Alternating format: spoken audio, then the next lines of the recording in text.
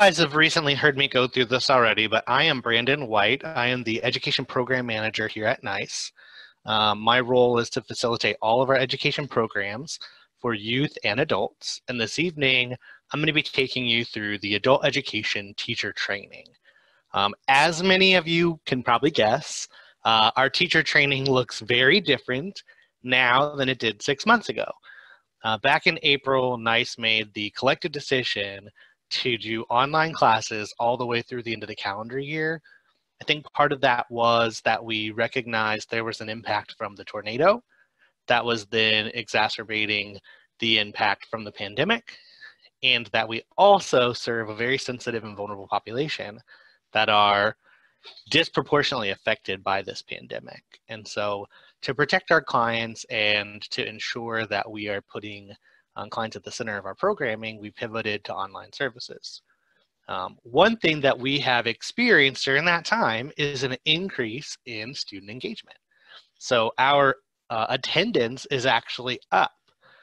The degree to which students are sticking around in the classroom and doing their homework is up. Our enrollment is still down overall, but this is a great, great sign. We've also been able to enroll students who were not able to take classes before this because of barriers like transportation, childcare, other limiting factors. Obviously, as you can kind of guess, access to the internet, access to a laptop are kind of further barriers in this version of classes, but the majority of our students, about 75%, actually participate on their phones. So we're able to have class with them just holding their phone and having conversations with their teachers. So I'm going to go through how we're doing that tonight, some differences between online instruction and in-person instruction, and where the department's really headed over the next few months, as well as give you all a detailed understanding of our curriculum and our structure.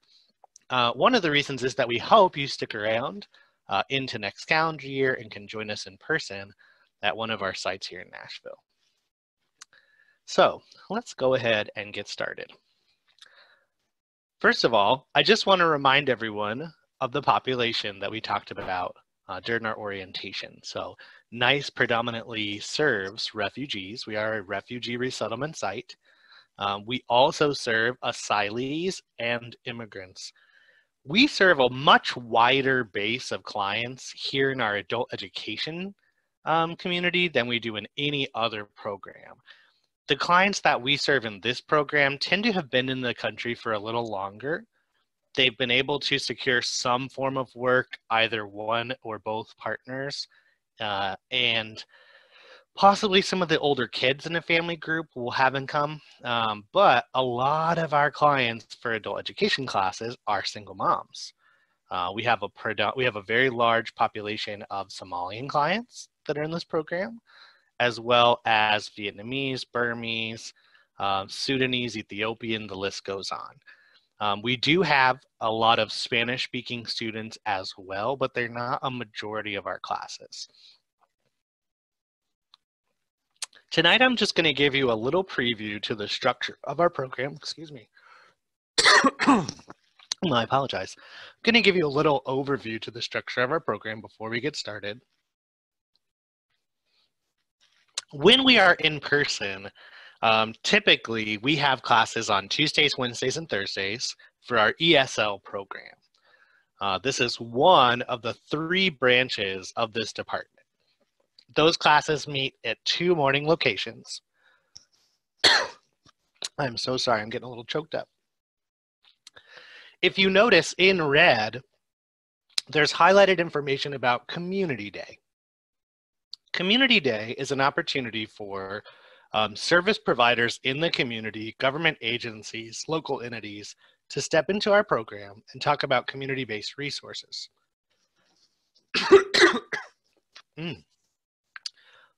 So basically, our program is funded through the State Labor and Workforce Development Department.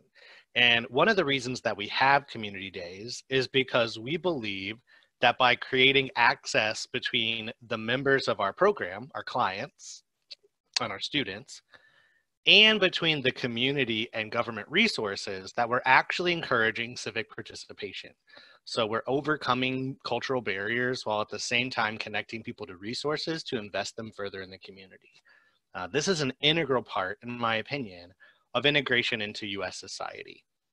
Whether it's the library coming and telling students how to check a book out, whether it is the Metro Nashville Police Department, civilian side, coming in and talking about interactions with the police, behaviors, what's legal and non-legal, or legal and illegal. We also have a strong relationship with the victim advocacy branch of the police department. So we do have conversations about things like domestic violence and interpartner abuse. We think these are very important because in other cultures, they often go unchecked. And we do deal with a lot of cultural groups where interpartner violence is discouraged to be talked about. So anytime that you speak up about something like that, you are sacrificing your connections with your community, your local community. So we do have programs with Community Day that just target a myriad of really important conversations. We also use that opportunity to bring in nursing groups to do health screenings and just all kinds of things. The list goes on. We've had American Red Cross come in and talk about needs mapping. I could literally sit here and tell you all about Community Day for hours on end. But really the point is that we're connecting our students to the community in a really intentional way, and trying to both give them access to resources that they may need desperately, while at the same time creating that investment in their local community. In addition to that, our program integrates workforce development, civics, and English literacy. So all of our classes have some kind of job and life vocabulary, work and life vocabulary. This is really important because we are dealing with adults, and we are dealing with adults who often have a hard time envisioning their own personal goals and what the most successful version of their future could look like. And so part of what we try to do is just generate exposure about different careers, generate exposure about the pathways to those careers. And we're going to talk a little bit about that here in a minute. In addition to our ESL program, we also have a citizenship program. Typically, when we are in person, that citizenship program meets on Mondays and Wednesdays, and you can see the times listed there. We offer this to any person who is eligible to become a US citizen. So you have to be eligible to apply. Most of our client base is going to apply using what's called the N400 application for naturalization, which means they're a green card holder for 4.5 years, and they're applying to become a citizen. During their interview, they're going to be asked civics questions. So part of the curriculum for this class covers that civics content. They're also going to be asked questions about their application specifically. And then as a general rule, those USCIS officers have the ability to ask follow-up questions to intuit the degree to which that student understands English. So if they ask a follow-up question and you're not able to fluently answer it, you might fail the interview. So one way that we use volunteers for this program is actually practicing the interview, asking follow-up questions, digging into what those answers should look like. And then there is a written portion to this exam. That written portion during the interview happens over the iPad. So we do the same thing in our program. Every student gets to practice filling out questions over the iPad and signing their name. We also go over things like assimilation activities, what you can do with your citizenship once you have it, how to apply for a passport. We register every person once they successfully achieve their citizenship to vote, and we remind them about the voting cycle. We also do things like prepare them for their oath ceremony. So we walk them through what the day of will look like, and what the language of the oath will be so that they're prepared to repeat it. Because if they struggle to recite the oath, that can also fail them on their exam, even if they've already passed the test itself. This diagram here outlines our third educational program for adults. This is our HiSET program. So we've named this program the Educational Advancement for Refugees and Newcomers Program, or EARN. And this is really a middle step for people who lack formal education from their own countries and who might have low literacy or low English skills, to be able to elevate their speaking, listening, and academic understanding, to be able to participate in high school level conversations. So most of the class content in this program is about 8th grade level for you and I. We try to get people as far along that process as possible. And then once they actually are successful in our program, we forward them on to a partner like Workforce Essentials, the YWCA, or Martha O'Brien, where they can finish their HiSET practice and sit for the exam. So we offer 3 classes: reading and writing, social studies, and math. And in each of those classes, students are able to take an exam that will eventually allow them to exit our program and move forward in the process. Now, as you can imagine, all of those programs are currently online. So the way we've set this up is that our morning program is happening on Monday and Wednesday for citizenship at 10 a.m. Our ESL classes are happening at 9 and 10 a.m. And our HiSET classes are happening at 9 a.m. There's also evening programming for HiSET and citizenship. Right now, we don't have an evening program on the books for, HiSET and ESL. We don't have an evening program on the books for citizenship right now. That's because we only have one citizenship teacher. We polled all of our students, and this is the time that works best for them. Those evening classes are happening on Tuesdays and Thursdays at 6 p.m. currently. And on Wednesday, we've converted our community day into a conversation club. So we have partners come in, discuss key concepts like we did in person. They're not always able to do the same level of detail or style of presentations, so it feels a little different. But then we use the breakout room feature in Zoom, and all of those students are able to have small group conversations where they're just practicing talking to each other about whatever topic was covered that evening. It's been a really successful class. We have lots of engagement, and we definitely need volunteers to support that because we want to get those groups as low as possible. We want to get those numbers down so those students are getting lots of direct support. In the department, there are several people who work in the background. Myself, Sophia Marsani, who you would normally meet when you come into the office for an orientation, but since we're doing these online, just wanted to give you a sneak peek into the background here. Sophia is the person responsible for creating applications for every client and entering those into our different databases. And then she enters things like attendance data and assessment information. Then she is a native of Nepal. To her right is Fozia Muhammad. Fozia is our student coordinator. It says adult ed specialist. That title recently changed. But she's responsible for actually assigning students their level when they enter the program and doing assessments. She'll pre-test them before they get into the classroom, fit them with the right teacher, put them in the right level class, and then after they're in the program for 40 hours or more, she'll administer a post-test to see what their progress looks like. And then she helps us deliver that kind of information to our donors and reports.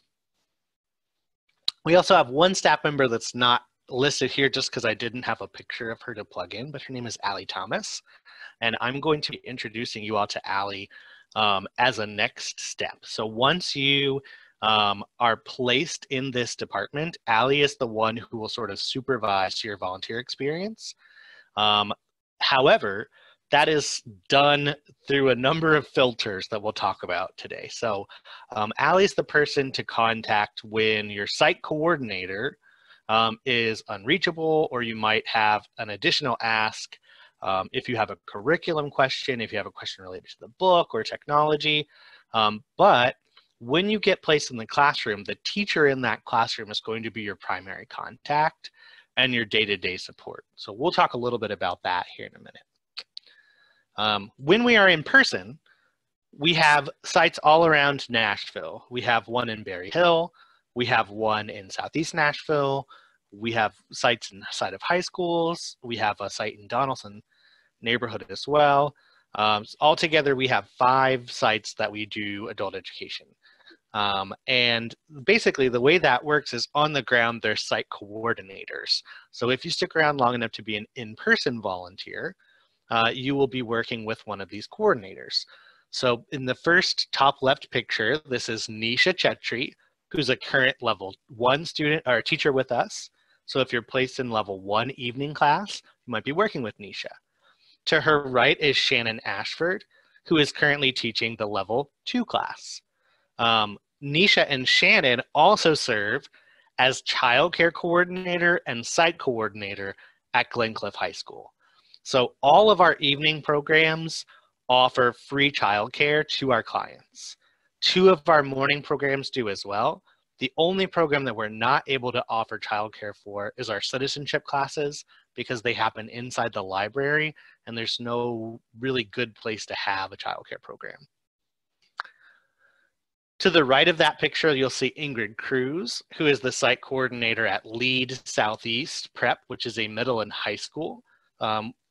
It is located right off of 24 in Harding, and we have about 100, maybe 60 to 100 clients that attend that site at any given time. On the bottom left there, I love to use this picture. It's actually a little blurry here, but this picture was taken while Joey was being interviewed for a Lifetime Achievement Award for the work that he does in adult education. But Joey King is a former Army Ranger and, like I said, lifelong educator. He is the site coordinator at Woodmont Hills. And that site is actually in the Berry Hill neighborhood. And we have probably, I would say, 60 students that attend that morning program in person traditionally. Now, to the right, you'll see Michelle Davenport, who's the site coordinator at Donaldson Fellowship. Probably 50 to 70 students at any given time attend there in person. It is also a morning program. These folks are all either teaching or supporting our ESL program online right now.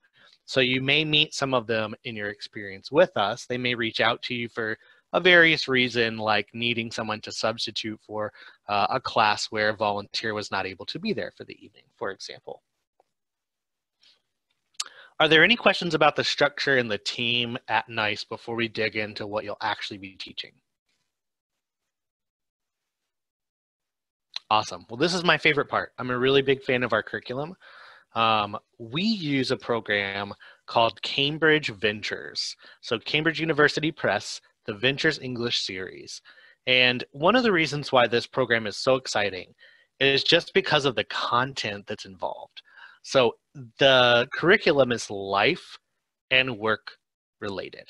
So everything that adults need to survive here in the United States. Each unit starts from personal information and grows outward. So we begin with personal, school, work, community, and so on and so forth. So we're going to look at that in detail here in just a second. There are 10 units. We typically try to do 2 a semester. So that's about 2 lessons a week or more, depending on the pace of your students. We've slowed that down just a little bit since being online because our classes are shorter, but we're asking the students to do more follow-up work so that they're getting the same attendance credit and basically the same time in class. It's just some of that time is asynchronous right now. In each unit, there are 6 lessons, and each lesson is dedicated to a different critical area of language. So one lesson is built around listening skills, speaking skills, reading skills, writing skills, and I'm going to actually show you all how we're teaching that online here in a second, and that'll become a little clearer. Now, for all of our teachers, we provide detailed lesson plans. Those lesson plans follow the same format and make sure that each class has the instruction of new material, a time for guided practice, small groups, and built-in assessment strategies, checks for understanding. So we're going to talk a little bit about what those lesson plans look like, and I'll even show you an example today before you leave. This entire curriculum is correlated to CASAS, which is a comprehensive assessment system for adults. It is also the test that is used for the state of Tennessee, so it's correlated towards your progress on getting your high school diploma equivalency. In addition, it is correlated to WIOA, which is the Workforce Innovations and Opportunities Act. That means that there are career and college readiness standards built into each of the lessons. For example, there is a unit that talks about time verbs and adverbs. And in doing so, the example that they use is a volunteer working in a nursing home. So they are highlighting the civic skill of volunteering. That gives you the opportunity to dig in to what a volunteer is and why people volunteer their time. You also get the highlighted profile of what a nurse in a nursing home looks like, or what a CNA looks like in a nursing home, what activities they might be responsible for throughout the day while you're learning that grammar principle.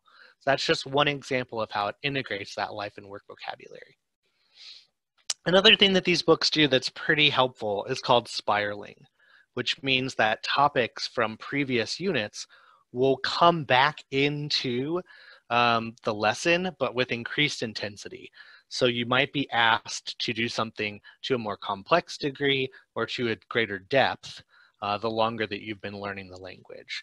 We find that's incredibly helpful for the population that we work with because it means they cover the same topic several times, but to different degrees. CASAS is the assessment that I mentioned earlier. So before anyone is allowed to come into your class, they have to take a CASAS test. We were able to actually pause that requirement when we first started with online learning. And we've had a burden to kind of catch up and administer testing for our new online students. So some people that you have in your classes may still be getting this test for the first time, but only if they're very new to the program. After they're in the program for around 40 hours to 70 hours, they're able to retake the test just to show their growth. We will reach out to the teacher in your classroom to see how they're doing in class, whether or not they're keeping up with their peers, if individual students are able to complete homework assignments on their own, if they're scoring high on our unit tests, which are embedded in the Ventures curriculum. All that information will tell us when they're ready to come in and take a test. That information, whether or not they improve their test score, their unit tests, and their participation in class, teachers' recommendations, all get synthesized into their progress in the program. This program actually has 6 levels of instruction online. In person, there are 7 because we can't really serve literacy level students digitally. So in person, our lowest level is our literacy class, which is for people who are typically functionally illiterate in their own language and are learning to graph letters for the first time. This is a very high needs group, and typically students will stay in that class much longer than others because they require so much remediation. After literacy level, there is our introductory level. That's for students with a very basic understanding of English. So they might be doing things like looking at a picture of a box and finding the word box, right? Or correlating to begin uppercase and lowercase letters and understanding basic reading principles. So there is some phonemic awareness that's built into our curriculum. So for those of you who are aware, that's just the ability to encode and decode words. So breaking words apart as you're reading, working on pacing, understanding phrases, it's all there for these intro students. From there, they would go into level 1, level 2, level 3, level 4, and level 5. By the time they reach level 5, that is a conversation class that is built around people who are advanced to fluent, practicing their skills, and applying them for a particular background area. So Students who reach that level might also be enrolled in what's called our career orientation class, which just gives them exposure to a myriad of different job options and then has referrals to follow up if they're interested in a career area. So someone in our program, for example, who's interested in business might take our career orientation class and then follow up by taking a training certificate at Nashville State Community College.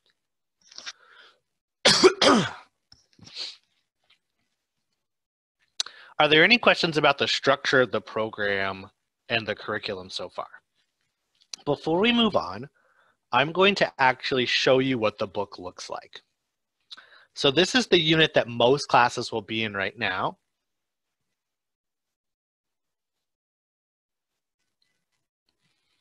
This is Unit 3. They've gone through personal information. They've gone through things that they will have to know for their school. And now we're to the unit on friends and family. And if you'll notice, the book blends pictures, words, and actually audio clips. So when you're using this, there is an available digital version called Presentation Plus, where you can just go in and click right on an audio file. Unit 3, Friends and Family, page 33. Exercises 2A and 2B. Track 21. Conversation A.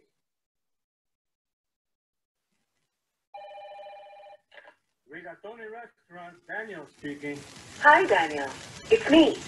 Rosa, hi. Is everything okay? Not really. I went to the supermarket with the children, and the car broke down. The car broke down? What's wrong? I don't know. Okay, so I'm not going to make you listen to the whole clip, but basically what happens is the audio file reinforces what's happening in the picture and vice versa, and then based on listening to the clip, they have to complete these activities and answer some questions. So this is an example of a lesson we might give. Obviously, there's a little pre-teaching that would go before this, but like I indicated before, we provide lesson plans for all our teachers. Some of our teachers choose to create their lesson plans on their own. It's just available for anyone who is new to teaching so that you have a foothold. No one expects you to be an expert teacher. We've basically tried to do as much support as possible so that anyone can step in and learn to teach this language. This book is a huge resource. Each one of you, if you stick around to go to in-person, will get a physical copy of this book. And I believe that Allie's giving them out to volunteers right now to have with them during class already. So you might be able to come to the office and pick one up or have it mailed to you. If you're looking at the physical book, these QR codes work with any smartphone. You just open it up, point and shoot, and it'll pull the audio file up for you while you're in class. If you would prefer to go a little old school or don't have a smartphone, we also have CD players at every site. And those CD players have discs that go with every book level for every unit. So you could pull the audio file up that way and have your students listen on a boombox. This program is really great. So that was a listening activity. This is a grammar lesson. As you can see, it has examples pre-filled for you for some of these things, but the teacher's edition will have it all filled out. In addition to this student book that they'll get, there's a workbook. So right now, all the students are receiving physical materials from NICE for this class. So they'll have a copy of the book in front of them at home and a workbook where they can be doing their homework. They're taking pictures of that homework and sending it in to us. So we get a lot of information from them. One of the reasons we chose to use this book right now in online instruction is we thought it would make a really good cornerstone for our distance learning program. And it's worked out very well. The students really like having a physical book they can work in, and the teachers like having something that they're used to teaching from. You guys are gonna see that in your classrooms. Any questions about Ventures right now? Anytime that this lesson gives you an idea to dig deeper or follow up with students, feel free to do that. You don't have to necessarily stick to the lesson plans.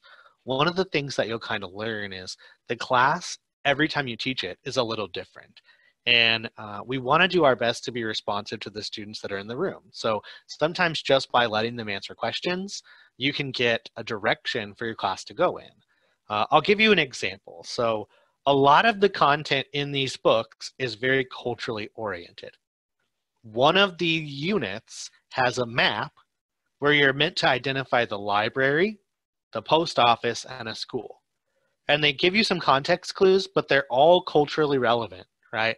So the context clue for the library is a book drop-off. The context clue for the post office is a mailbox and a flag. The context clue for the school is a school bus. Well, if you're from Bangladesh, for example, they don't have school buses. Kids go to schools in rickshaws, where they're actually driven by a bicycle. So they may not know what a school bus is. So there are some times where you will hit barriers with your students and you'll have to go, okay, how can I teach this so that they have the background knowledge? You will learn a lot from your students in going through this material with them as well, like what it's like in the countries they're coming from to deliver mail, because that system may look different in other countries. So there are a few obstacles that you might encounter, but I'm going to help you guys get ready to overcome those. Just out of curiosity, have any of you all taught a class before of any kind? Okay, I see a few hands up. That's great. So some of this material will probably be reviewed for you guys, which is great. But if you haven't taught a class before, don't worry. It's not as hard as you might think. There's a few simple things that you really want to do that are honestly much easier to remember when you're online than when you're in person. Like if you're writing on the board, you want to pause what you're saying and turn and face the students and make sure they can see your mouth before you're explaining what you're writing. Because a lot of our students will use the lip movements that you're making to help them understand what you're saying. So it's really important to always face your audience, for example. We don't have that problem on Zoom because most of what you're doing when you're typing or writing something out is screen shared and they can see your mouth already. So that brings me kind of to our next component, which is best ESL teaching practices. I understand that these are not ubiquitous for all students. The thing to remember is that the brain works in a very specific way. Some of you probably already know this, but in your mind, neurologists call this schemas, but they're basically clouds of information that are connected to each other. So when you think of the word mailbox, you might think of the color blue, or a letter, or a stamp. You might think of a person who's delivered your mail in the past with which you had a friendship. You might even think, when I say mailbox, of something completely off the wall that you didn't expect to. But all of those connections that your mind is generating, all those visualizations that come up, are that schema. Everything in that schema is culturally derived, right? So your picture of a mailbox comes from your personal cultural history. Our job as educators is to try to activate a student's prior knowledge, help them understand what you're trying to say by reminding them of what they already know. One of the things about adults that makes it a little harder to teach new skills is that you can't really create new schemas of information. So we have to tie into what's there already and connect to what the student already knows. So if we're talking about mail and they haven't received mail in the way we do here, you might have to get creative to help your students remember what mail looks like in their country or connect to a time when they've sent a letter. The language might be the challenge, the culture might be the challenge. So here's some suggestions to help you guys in overcoming that. One is if you hit a wall with your students and you're trying to say something and they're just not getting it, try paraphrasing the information. So encourage students to paraphrase their own difficult vocabulary as well. If a student's having trouble explaining their thinking or finishing a sentence, you might ask them to say it in broken English. That's okay, right? This is something that we're learning together. So when you ask an introductory student where they're from, they might say, I from Afghanistan instead of I am. They might miss that linking verb, right? That's okay, right? We always want to encourage students where they're at. There are ways where we can soft guide students to correct themselves without making them feel embarrassed. But I would say a lot of our students do have a challenge of feeling like they're successful, feeling like they're making progress. So we always want to highlight wins as well. Use the book, use the text. So if a student gets stuck on a phrase, go back to the story, go back to what's in front of you to help them unpack it a little bit. One of the things that I really like about this program is that usually when you ask a question, especially of low-level students, the answer's somewhere right there in front of them in the book, and they can find it. We don't tell them exactly how to, right? We let them struggle through it a little bit, and then there's an extra support we can add in by saying, oh, hey, you might want to check the keywords list at the bottom to see if you can find the answer to this question, and help them self-guide a little bit. Another example, and this is kind of what we talked about earlier, is tapping into what they know already. One way you can do this is by having students work in pairs. That will already sort of naturally happen for your classroom. So one of the things that you'll see, especially in person, is that people from the same cultural group will tend to sit together because they know the same language, and they might play off of each other or help each other translate a little bit. That's okay to a certain degree, right? We want to encourage students to see each other as supports. We also want to make sure that those supports don't create a dynamic where one student is overcompensating for another student. That happens a lot of the time with spouses. So I'll tell you guys a really quick story. And really, it doesn't go in one way or the other. We've seen it where the female spouse partner might compensate for the male spouse partner and vice versa. It just depends on their own education history a lot of the times and their own exposure. So who got here first, who's been here longer, how long were they in school might affect how well they're getting the language. So we have an elderly Vietnamese couple in one of our level 1 classes, and they've been there for a while. They've been in the program for a while.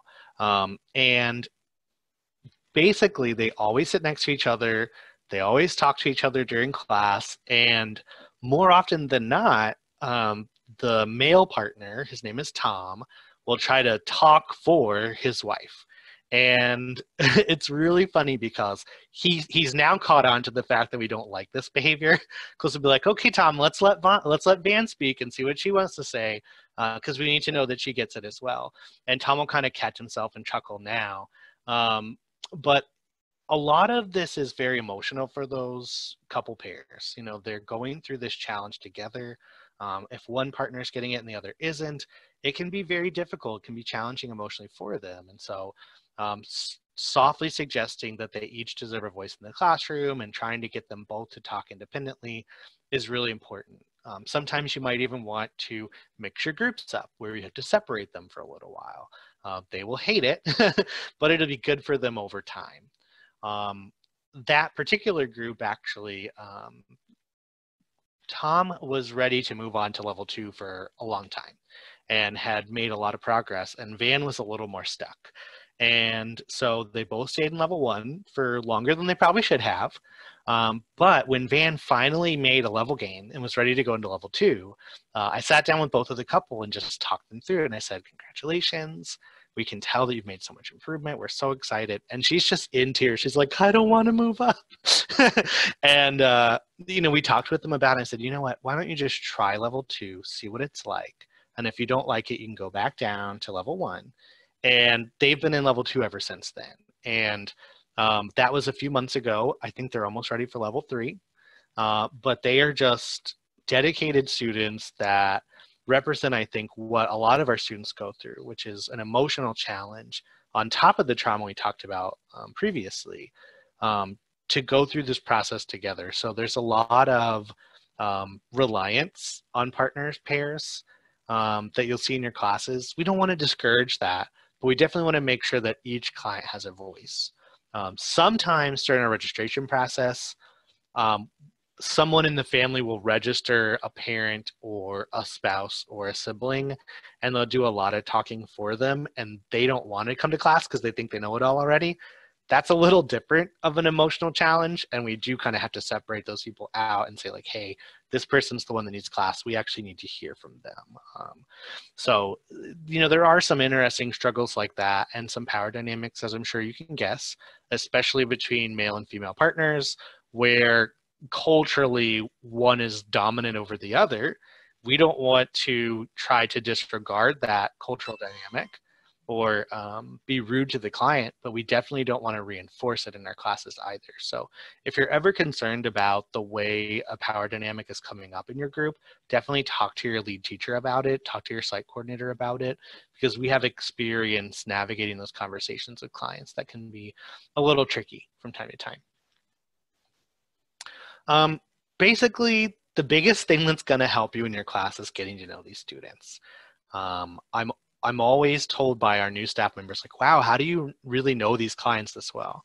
I've only been in this program for 2 years, but I can tell you, I hear stories from teachers like yourselves, from volunteers, and from other staff members, and we really try to take time to get to know all of our clients. One of the reasons that we do that is because every client's narrative is so different that it impacts what they know. It changes their perception of language. It changes their perception of sometimes even the concepts that we're dealing with, right? So if we're teaching about a nursing home, that could be emotionally challenging for someone who doesn't have access to their elderly loved ones, right? We did a family activity where we were trying to teach things like, what is the word for sibling or uncle or cousin or wife, brother, sister? And one of our clients is just in tears because she could not spell the names of her kids. And it was very emotional for her. So there's all kinds of challenges. Getting to know the students in your classroom can help you understand what their background knowledge is. It can help you understand their history, their culture a little bit. Most of our clients are very willing to share this information with you openly. And I would say that being in the adult education team, you're going to get more access than other volunteers to those narratives because you're with the students so often in a very exposed setting where they're willing to take risks and be open with us about their life. Another really important thing is that we try to use visuals. You all saw that the visual in the book reinforced the audio. That's a really strong technique for English learners. So having a word written out, if you're going to have it as a vocabulary word, having pictures of a bus if you're teaching what a school is, those kinds of things are very powerful for reinforcing because the word itself might not trigger something in a schema, but the picture could. And so by using several different strategies like visual supports, you're more likely to activate something that the student knows that they can connect to. Modeling is really huge. I was just speaking with one of our teachers this morning that it's so important for students to know that we are not perfect, that we make mistakes and mess up too. And it's great when the students see that because it gives them a sense of safety and security and promotes what we call risk-taking behavior. So when you're doing an activity and showing a student how to do it, it really helps them understand how the language works, what the context is. Modeling can be huge. And modeling in such a way where you're honest and make mistakes when you're doing an activity and are your authentic self at all times creates an environment of risk-taking behavior. So by fostering security and safety in your classroom, by being open, by being concerned with every student and their story, you can create an atmosphere where they're willing to speak up and try, even if they get it wrong. I would say watch the way you talk to your students and watch how you write, because sometimes we might risk being too technical or using language that's too elevated for the group. So it's a little tricky when you're first getting started to figure out what language really goes with what level. but the books help you do that. So if you're unclear how to describe something, the teacher books have some supports in the margins that you can look through, and those supports are kind of written in the language that the students can access. Most of the times, our students are placed in their levels and they're in the right spot. Every once in a while, even the book might be a little hard for a learner. Definitely, if someone's struggling in your class and they're not able to do the activities, let the lead teacher or site coordinator know, because they'll be able to adjust the level of that student so that they're getting the best instruction possible, especially if it's a new student. You may even find that in your group, there's some variation between like levels within a level almost. And what we try to do in our small group instruction is break people out into like low, middle, and high within a range. So they may all be level 2 students, for example, but some may be a little stronger than others. We try to group them together for their small group practice so that we can differentiate what they're capable of, dig a little deeper with those higher level students, slow things down a little bit with their lower level students. I would say one of the biggest things that come up with new volunteer teachers, well, really with any teacher in our program, is concerns about pacing. So sometimes it's hard to know how fast to go, how slow to go, how to know what's really understood by your students. Definitely take any opportunity that you can to ask questions, to dig into their understanding. What does this mean? How does this happen? Why is this here? So I'll give you an example. One of the activities in the book has an identification card, and it asks, what is the DOB for the client or for the person in the card, right? And so the activity is to teach them that DOB means date of birth, right? And then to go through and say, okay, the month, the year, or the month, the date, the month, the date, and the year is the order we say a date in the United States. Well, during that activity, you might ask a question like, what does DOB stand for? What does the number 4 mean in the date of birth? But then you can even dig deeper with some of your higher level students and say, why is date of birth on this card? Who would see this? What's the purpose of it being here, right? How do you know your date of birth, right? There's follow-up questions that might generate a lot of talk among your students that really gets them thinking. Anytime you can get your students talking about their thinking, they're gonna dig into the material deeper and come away with a stronger sense of understanding. So one of the ways that we facilitate that is with scaffolding. So students who need more support, we give them additional support at the beginning of the class and slowly take those supports away. So for example, if you were doing an activity, I just sat in a class this morning where the activity was personal pronouns. So we were just teaching them, I'm Brandon and I'm from the United States. What is your name? Where are you from? And then, you know, students would ask themselves these questions.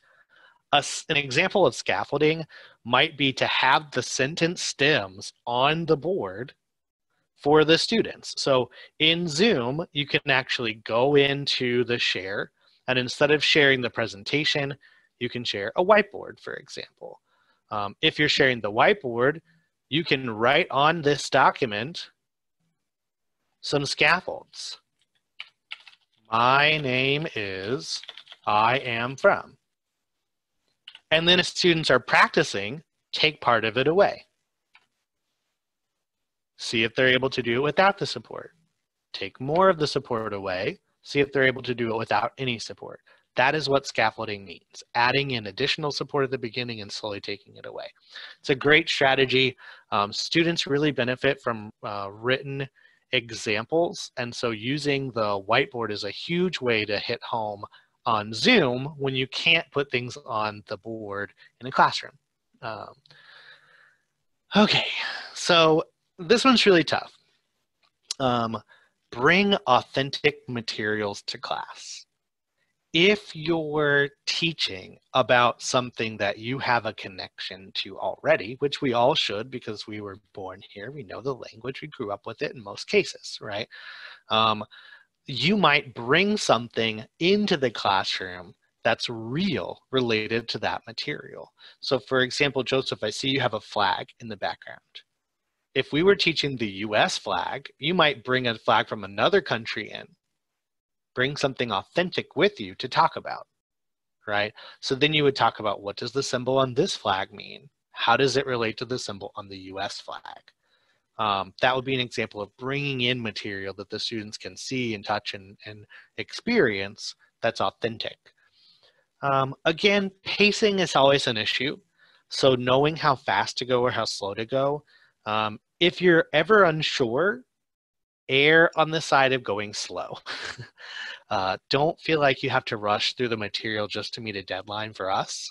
It's more important that the students really dig into the material and can demonstrate that they understand it. So definitely, I think the thing that I've seen most often is that volunteers will churn through 1 or 2 lessons in a single class. They'll be like, okay, well, we finished this activity, let's just keep going. And they'll just churn through the book. My challenge to you all would be, think what you can do to extend what's in the book before you move on. So for example, let's go back into Ventures.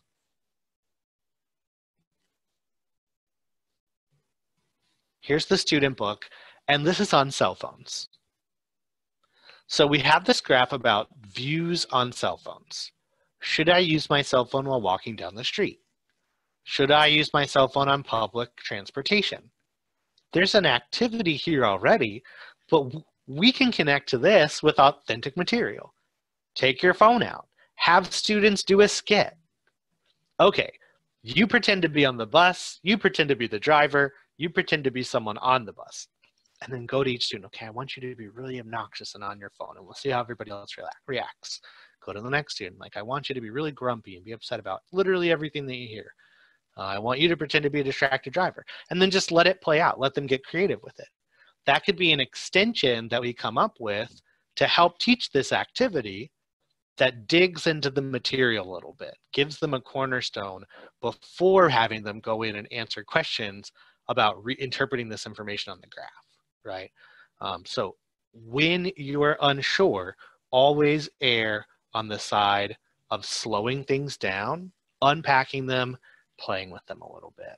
There's a great activity that we do in our program that you could do in Zoom where students are given fly swatters, and on the screen, on the board in the classroom, there's all these different words, and basically when you call the word out, they have to try to swat it, right?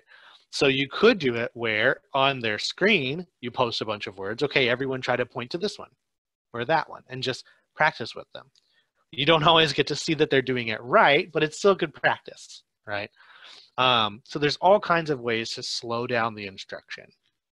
One of the things that you all will benefit from is that this is not the only time we're going to try to unpack this material with you.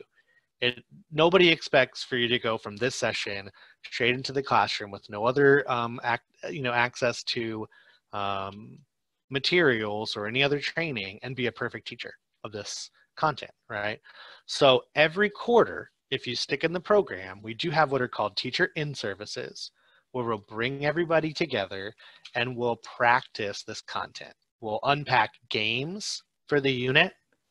We'll go over ways you could teach this atypically. So it might be a game you can play in the classroom, a skit you could do. It could be just any ideas that we have. We also, in those spaces, and Eden is going to be the one helping to organize those for you. So this is not the last time you'll see her face. But in those spaces, we'll also invite community partners to teach things like, what does it look like when a student is ready for community college? Or what does it look like when a student is ready to enter the workforce, right? What kind of language would you need to be in retail?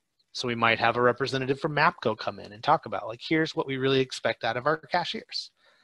just to give you guys some context. We've had a lot of great partners involved in those trainings, and our site coordinators that I mentioned earlier will also go through the material and kind of pre-teach to you all what lessons to expect in the upcoming semester. Now, one of the ways this is a little different now that we're online is that all of our classes have a lead instructor and multiple volunteers. So right now, you'll be in the classroom learning from other people who are doing this already. Now, if you feel really confident and capable and an opportunity comes up, we're more than welcome to have volunteer-led online classes. The challenge is that because we're giving our students capacity to participate outside of the classroom by submitting homework, watching YouTube videos, doing special activities, contributing to message boards, all of that requires a lot of tracking and time. So we really believe right now that it's easier to find people we can pay to do the majority of that work and let you guys come in and do all the fun stuff, which is actually being in the lesson, being in small groups with the learners, facilitating Zoom a little bit, facilitating breakout rooms, and then supporting the teacher in contacting those students. So one of the last things I'll say just about general ESL strategies is when you get used to teaching in this environment, it's easy to fall into a routine. And in fact, you should.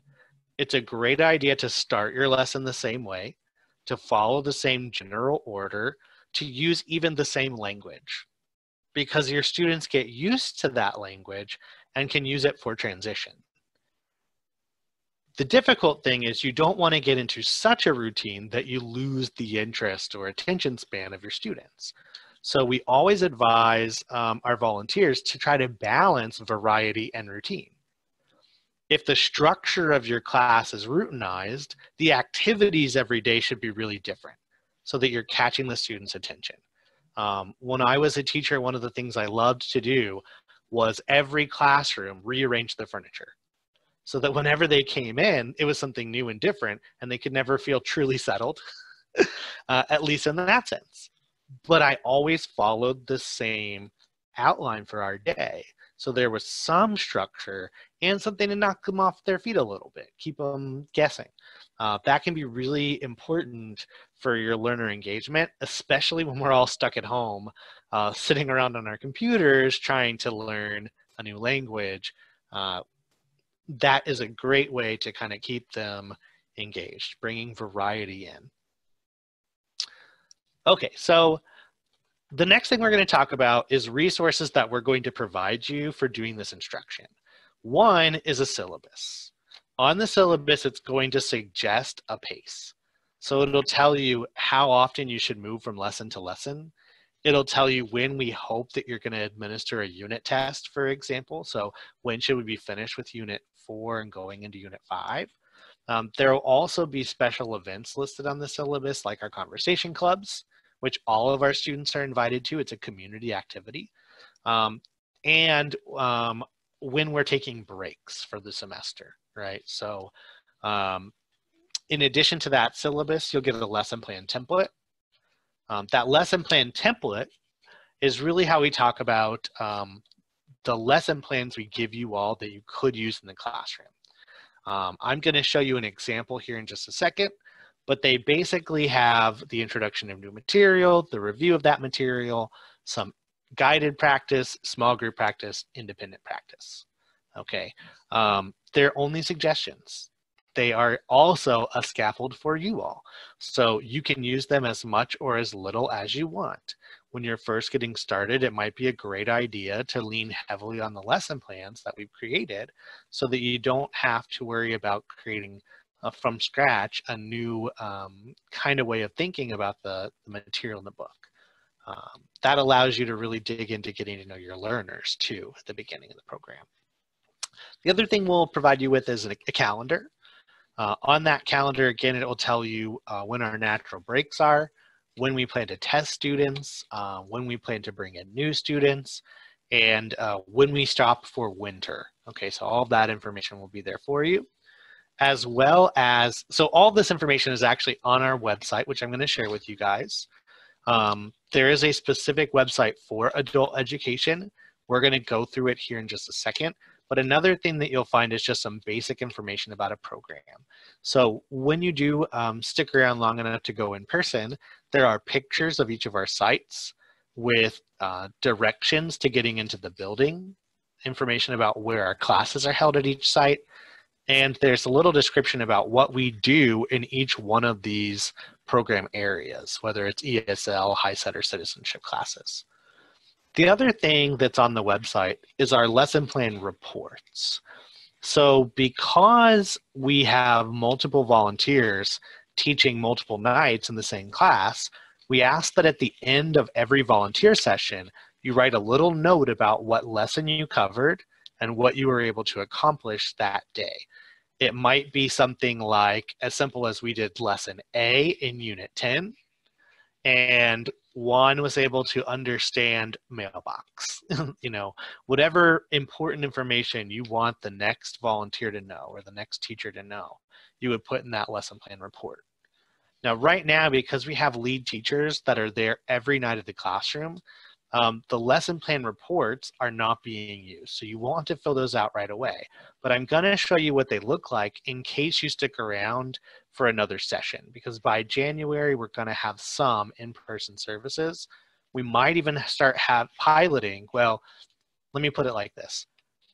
I have already started putting into motion piloting going back to in-person services on a very small scale that will start happening in November.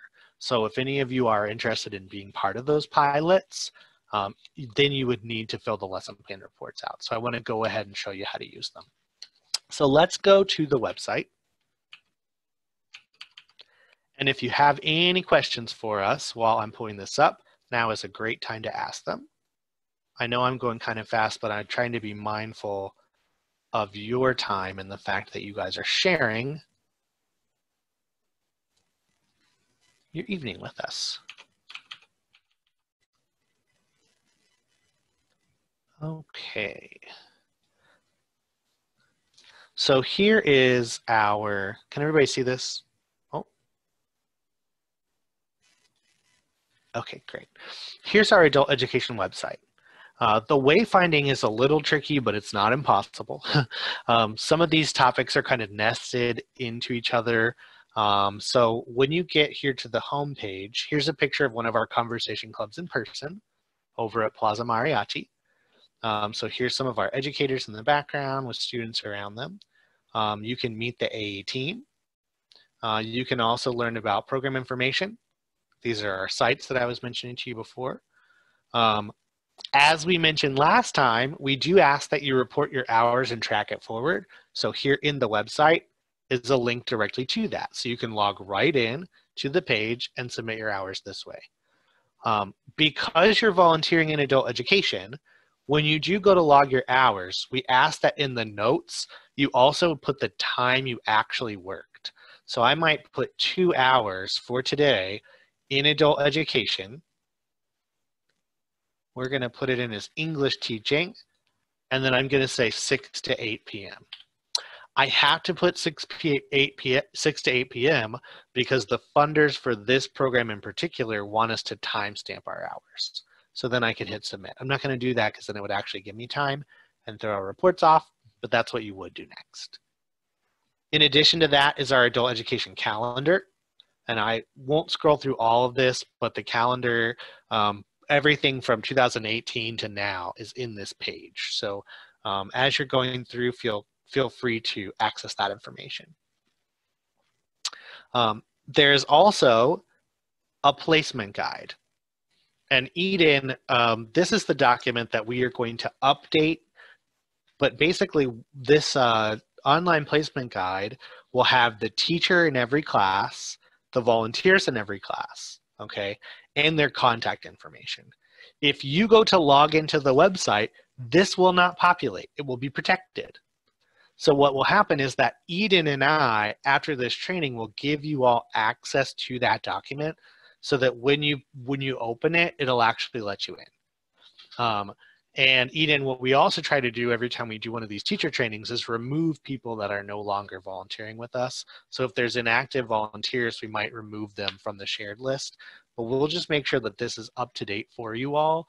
And if you ever have a need to have someone cover for your class, or you want to email the teacher that you're working with, their contact information can be found here, as well as mine and the other staff.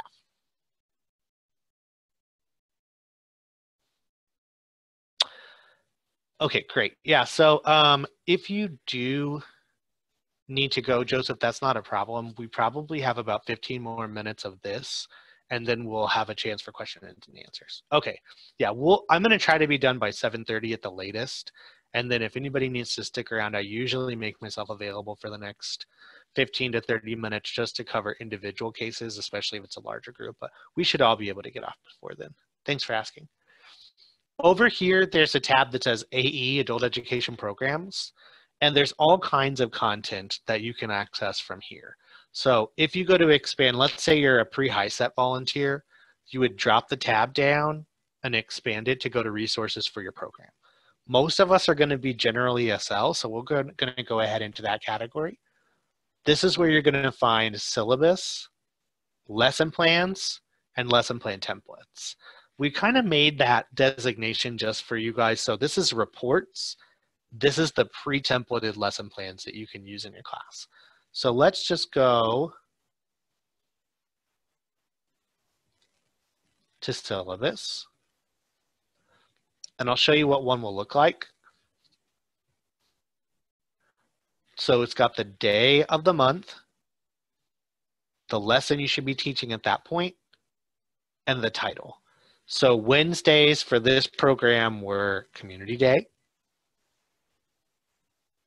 and they're doing the Around Town unit. So it's got Lesson A, do a goal setting activity, Lesson B, Lesson C, learn about the airport, so on and so forth. And you can see some examples of our project partners listed here. In addition to syllabi, which I hit this little box here and expanded it out, you could review it right here inside the website.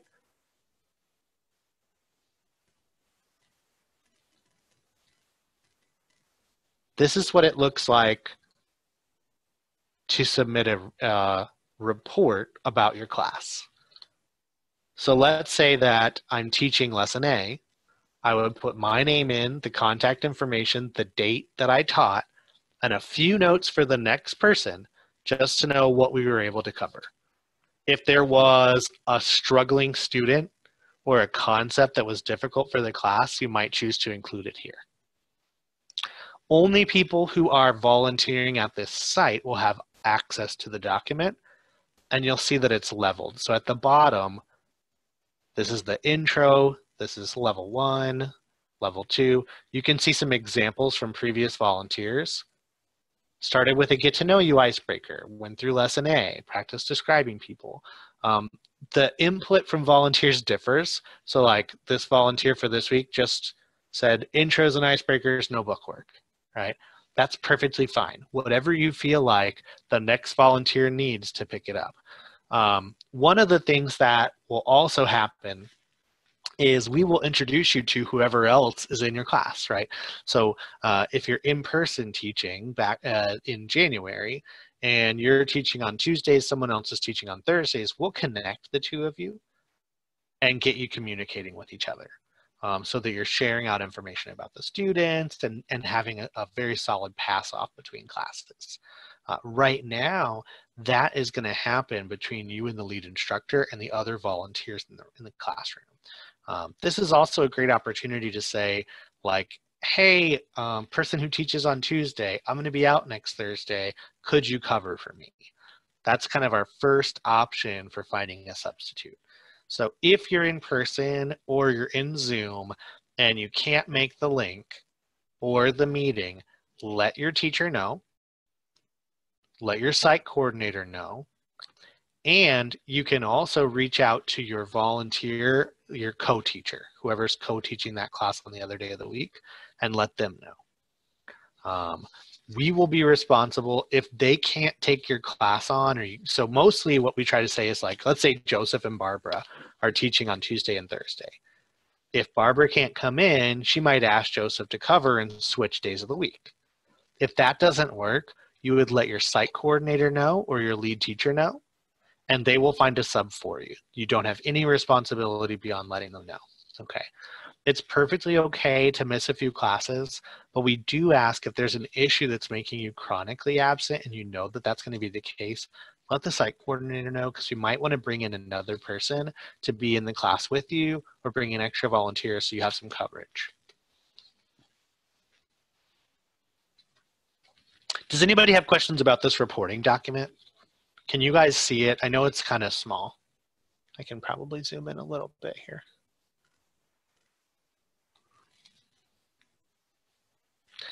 As you get into this document, if there is a problem and for whatever reason we're just not seeing a strong pass off between you and the other volunteer, that's when you might hear from Allie Thomas, just a slight nudge saying, hey, we noticed that you didn't fill out your report this week. We wanted to check in and make sure everything's okay. What can we help you with? How can we provide support for you? The expectation is that after you teach, you upload a report indicating what you taught to your co-teacher within 24 hours. That is because if you're teaching on Tuesday and you put that in on Wednesday, they only have Wednesday to prepare for Thursday's class. So it's really important that you update this the day after, within 24 hours of teaching your class. And again, we're not doing this right now. You might be asked to do some increased student contact, but I just want to let you know that it exists and walk you through how to use it for when we go back, just in case you stick around. That way all of our volunteers have the same amount of information. Let me also give you an example of the lessons we've created for you. So you would find your level. Let's do level 2 because that's the book we were just in. I'll expand this out so it's easier to read. And we've given you lots of ideas for how you could choose to teach this lesson. So let's say that this is a welcome class. So this would be new students. You're not in the book. You're just getting to know them a little bit. So for this opportunity, you've got a warm-up activity, some review that you could do with them, an introduction activity, the presentation of new material, a check for understanding, and some practice. You would also assign homework. We do ask that homework gets assigned every class. When we're online, we are also doing homework from the book.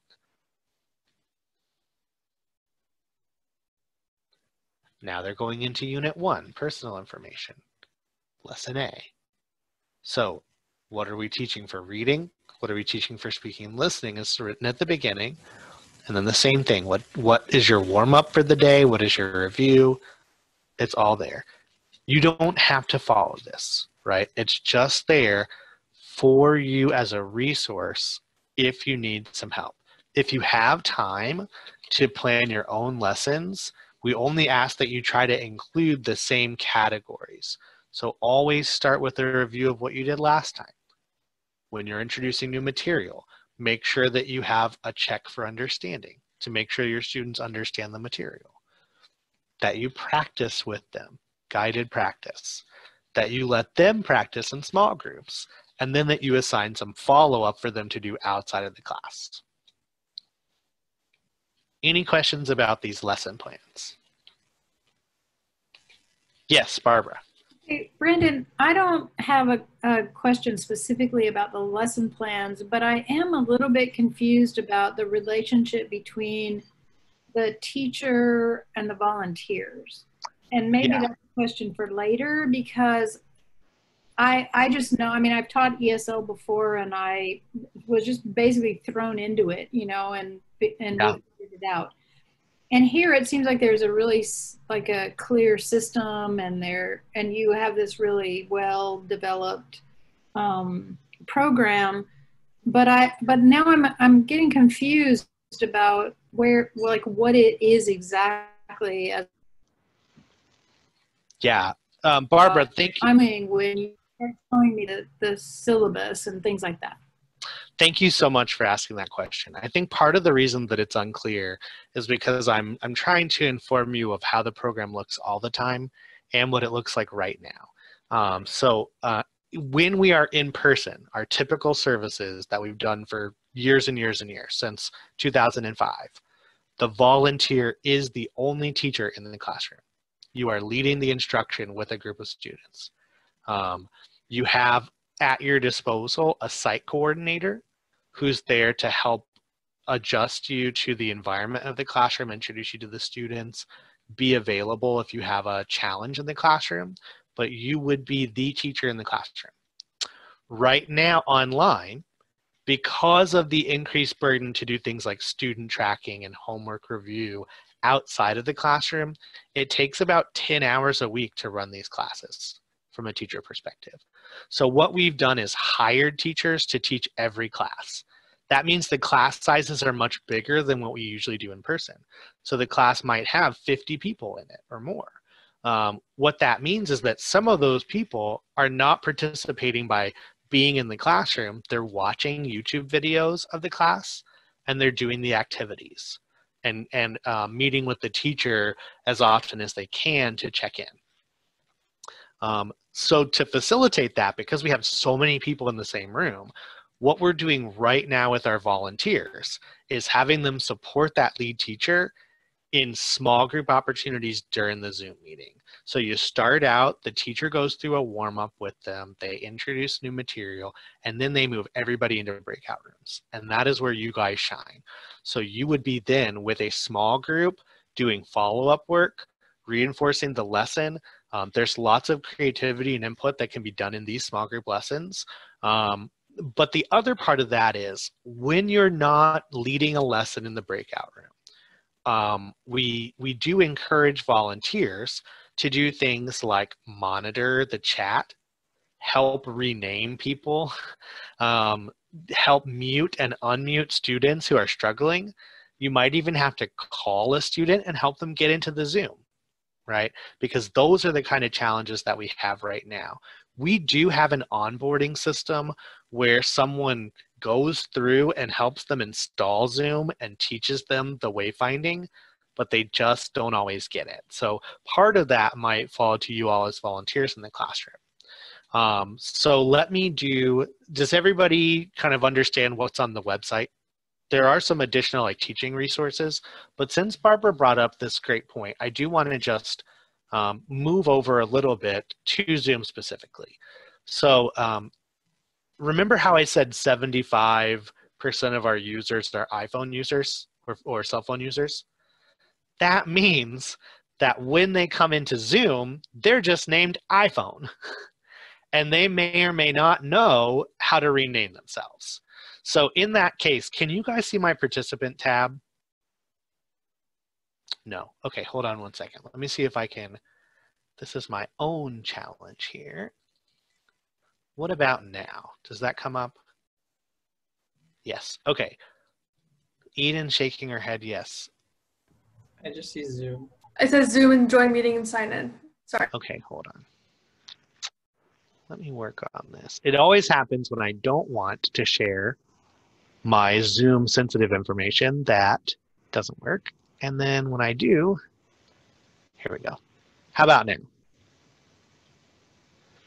That's so weird. I wonder why it's not working. That's all right. What I'd like you guys to do is go into your own Zoom right now. And if you pull up your participants list, by every person's name, there's a blue box that populates. That blue box gives you some options for those participants. What we're going to do right now is basically play with those options a little bit. Eden, can you hear me? I saw that your camera went down. Okay.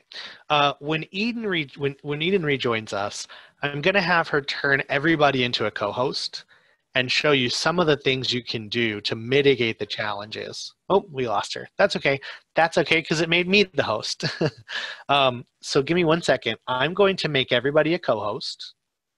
And when that happens, you're going to get some additional functions here that I'd like to show you. Bear with me 1 second.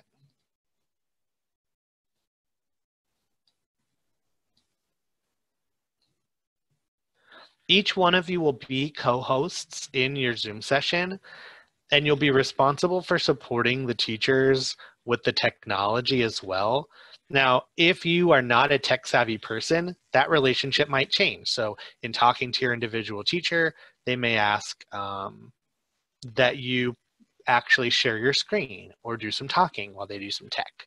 But for most of the time, when you're not delivering instruction in small groups, you'll be helping create breakout rooms, kick out students who don't belong in the session if they end up there somehow, or help facilitate tech challenges that students are having.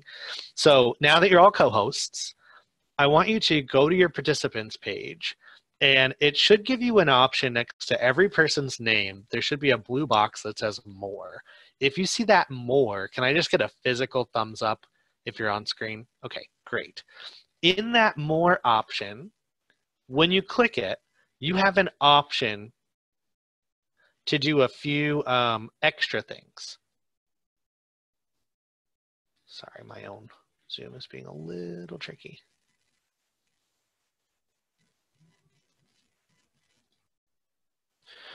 So you should be able to, in your meeting, mute and unmute, ask students to take off video. You can even put them into a weight room.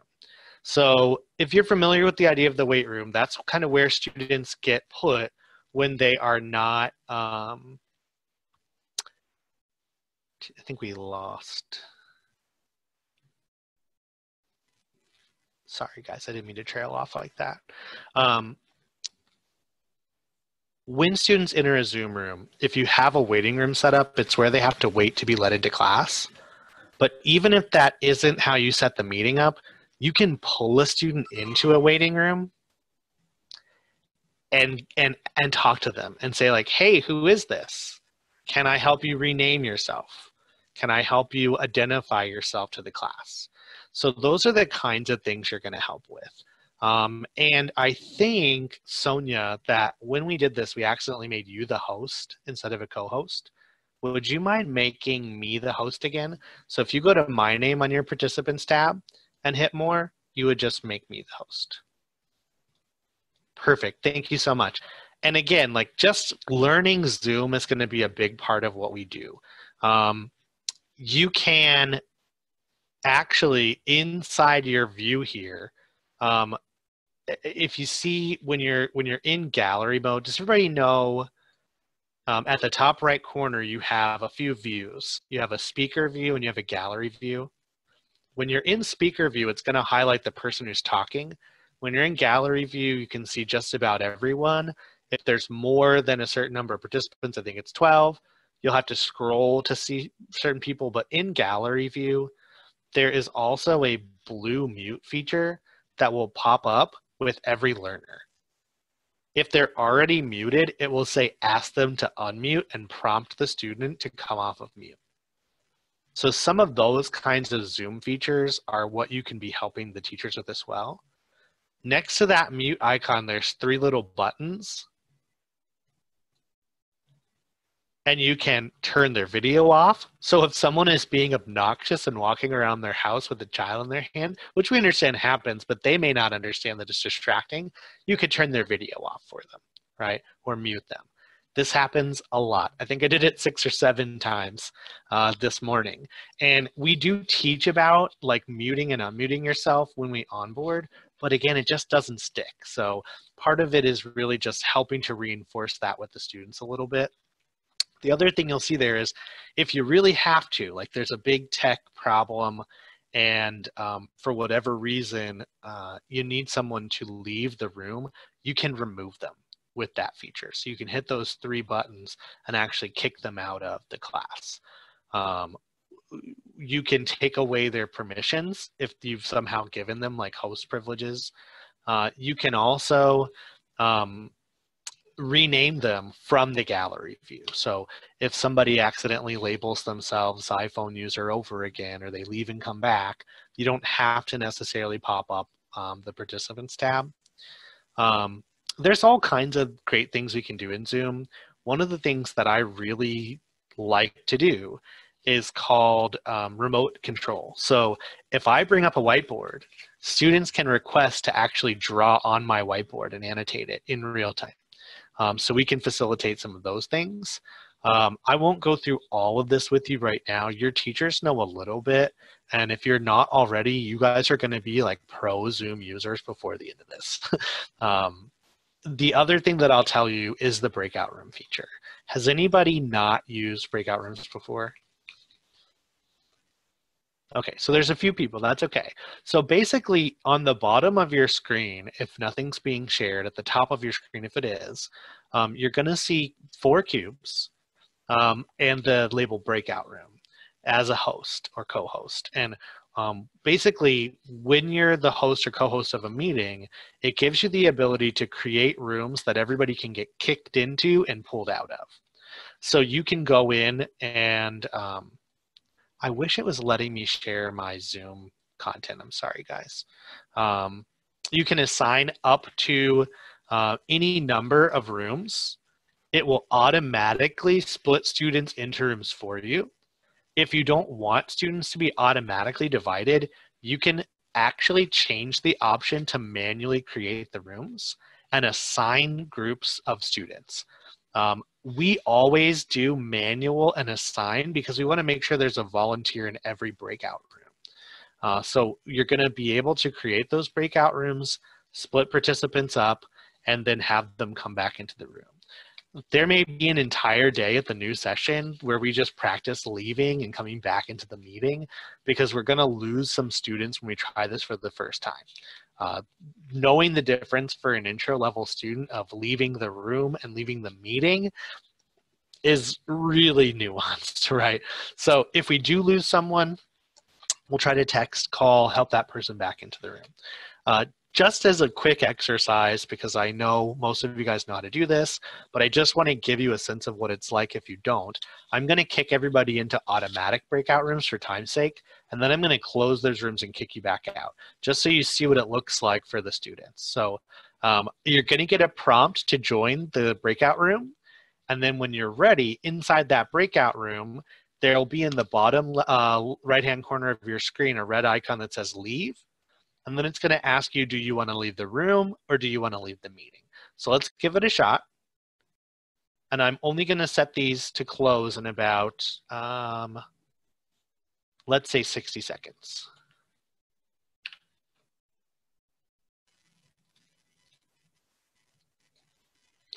All right, so everybody should have an option to join a room. Perfect.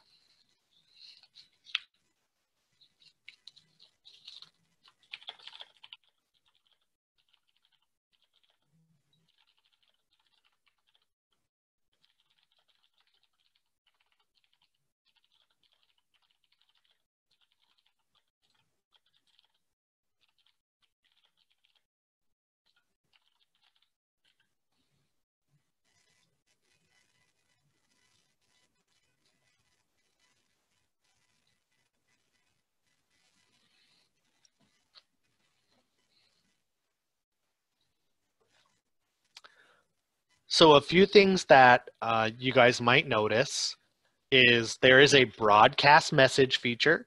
So you can message all the participants in any breakout room to say things like the breakout rooms are closing, or ask a question for the group to discuss. And then it also prompts you with a little warning that the breakout rooms are about to close. So that's just a really short crash course. Does anybody have questions about how to use Zoom?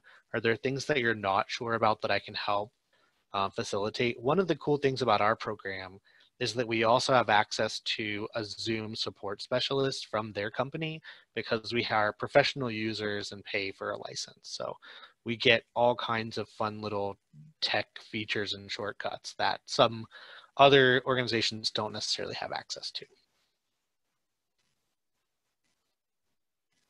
Awesome. Well, if you do have a question about Zoom and you want to stick around at the end, I have no problem doing some more troubleshooting or even making somebody the host and letting them play around with some of those more advanced features that only the host can see. Let's go ahead. We're almost through our presentation, but I want to tell you what's going to happen next.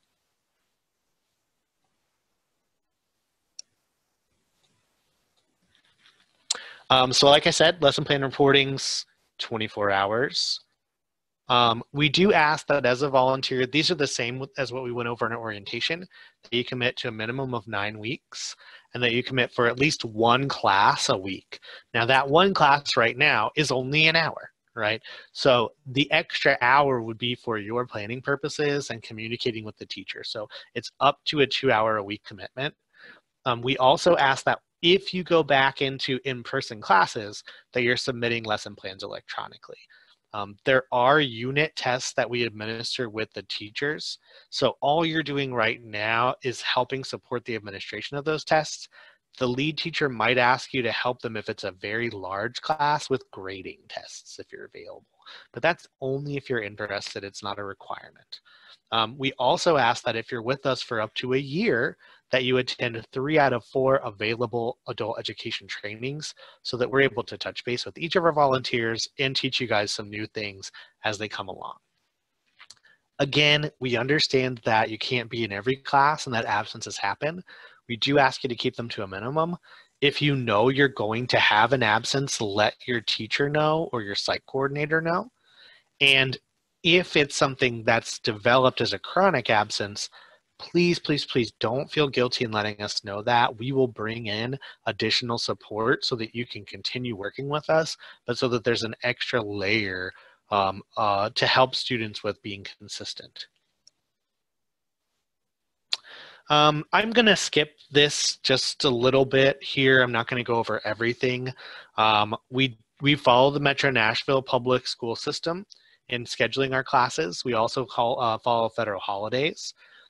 When you get your teacher's book, this is really important, and Eden, you're going to be the one helping us facilitate this and collect this. When you get a physical teacher's book, we ask you for a $35 refundable deposit. So if you have checks, which I hope most of you do, but it's okay if you don't, writing a check to NICE for $35 is the best way to do this, because when you turn your book back in, we'll void the check. You won't get charged. If you want us to, we can hold on to $35 cash or whatever you want to do, but we do ask for that deposit. If there's an issue with that, let us know, because we can probably waive that. It's just a layer of protection for us because we do have to pay for those books, and if they go missing, it can get quite expensive for the program. We do have, again, on-site copies of books, teacher's editions, and CDs, but while we're online, everybody will have access to what's called Presentation Plus. Allie will give you the links there, but that's the digital version of the textbook with those built-in audio files, so you won't need to go looking for any of that stuff. Attendance is taken from Zoom, so you don't have to worry about that right now. When we go into class, it's a little trickier. Students actually have to sign their name in a box and then put their time in and time out of the classroom. When we get to that point, we'll have the site coordinators walk you guys through that, because students do commonly make some errors there, but it's a great life skill. That is because our funders require that level of detail in our attendance tracking. And again, students do kind of struggle with that a little bit. We always ask that students register before they come to take class. Sometimes what'll happen is Maria will bring her friend Jasmine and ask if Jasmine can sit in your classroom. That's fine, but what you need to do is let that student know that to be in the class, they have to be enrolled.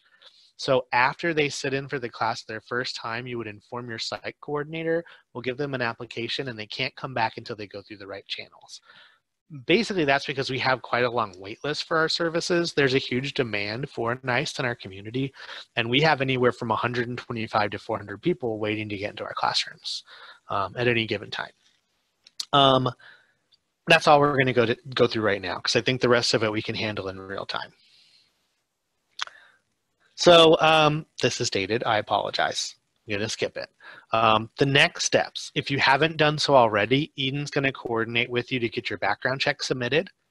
You'll get a chance to observe a classroom. So it says shadow a classroom. Right now, all of our classes are actually recorded and posted to private YouTube channels so that students can watch them after the fact and that they're not accessible to the public. We're going to allow you guys to go in and watch some classes. So Eden's going to send an email after this with a few links. I think a few is a better idea than one. Maybe intro level 2 and level 5.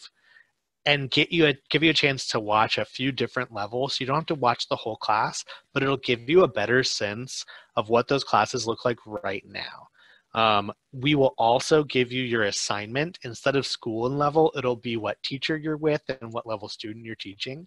If you have any preferences in a level, let Eden know, and we'll try to get you matched as closely as possible to your preference. We will collect that book deposit when you come in to get your book, or if you want to have a book mailed to you or dropped off at your house, we're doing those things as well. So we would collect that deposit at that point. Then we will give you the link to your first class and the day you'll start. So you'll get all of that information from Allie Thomas. So basically, to tell you as an anecdote, what Eden will do is send you an email saying, like, thanks for coming, I've got your background check, everything's good to go, let me know how you want to get your book. I'm going to introduce you to Allie Thomas. She's going to give you the information about your teacher and your link. And then Allie will basically schedule with you guys your first day of classes. Does that sound clear as mud, just about? Great. We do have a master document of all the class links. So if you do want to go in and observe a live class, you can coordinate that with Allie before your first day, and you can see students in real time. That is perfectly okay. Normally what we do during these orientations is we actually do them on site during classes, break up, and go observe some classes and come back and talk about them. So it kind of stinks that we can't do that together, but it's so great to be able to take the time you need to go through those classes and look at it at a detail level. So if you do have any questions after your observation, feel free to reach out to me. Again, my email address is Brandon, B-R-A-N-D-O-N, at empowernashville.org. I will pop that into the chat just so you have it. And basically all of our staff members are our first name and then at Empower Nashville, by the way. Nobody right now is an exception to that rule. Sometimes we get like a Aaron L or something like that, but so you have my email in the chat. You'll get email, Allie's email as well as Eden's. And hopefully this has been a helpful deep dive into what our English classes look like and the resources we provide you guys. Oh, one other thing, when Eden does send out the introduction to Allie, Allie will give you, like I said before, she'll give you your access to Presentation Plus, but she will also send you the adult education website. If you don't get the website and you want access for whatever reason, if that doesn't happen, don't feel bad just reminding us, hey, we still need this, and we'll definitely get you all the resources you need before your first day of class.